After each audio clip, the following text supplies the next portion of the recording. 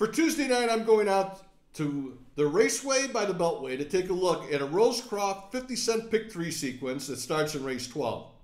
In the first leg, race 12, I'm going to use two horses. The 3, Got the Gold, 7-2, gets post relief after starting for the 9 hole, and will toss the last race. 1-2 back at this level by getting on the point, and we'll look for a similar type of journey here. The 6 is Pasta Mama, 4-1. Had a good try from post 8 last week and should get a better trip with this post draw. Looking for a big try in the third race after a lame scratch, and Jonathan Roberts sticks. Race 13, I'm going to single the 7. I Wish Not to Be Touched. 3-1 in the morning line. This is the 4th straight start from post 7 at this condition, and tried to go gate to wire but faded last time. Has one picture in 3 races from this post. That came after getting a decent seat and then rallied off cover to take control at the top of the lane. We'll look for the same game plan and the same result tonight. Race 14, I'm going to use the 5.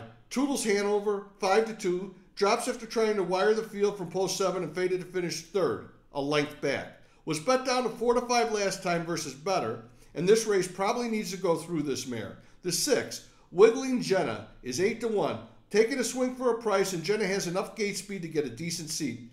Plot takes the lines, and he has had success before with this mare, and will look for a sharp steer. The price is right to use, and has hit the board in 3 or 4 Rosecroft starts, and has taken 2 pictures.